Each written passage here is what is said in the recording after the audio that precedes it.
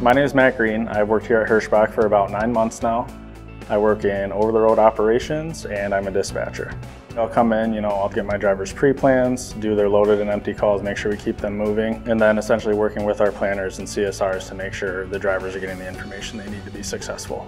Everyone thinks it's, pretty cookie cutter, like do this and that's it. No, I like getting to know them. I joke around with my drivers, get to know them personally, because I think forming that relationship helps me be more successful along with them because it builds that trust.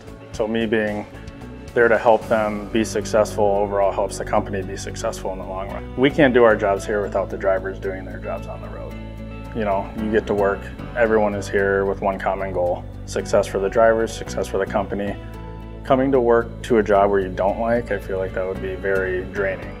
And in the 10 months I've been here, there's not been a single time that I have felt that way. I still enjoy it as much as I did when I started, if not more, and I could see myself being here for years to come.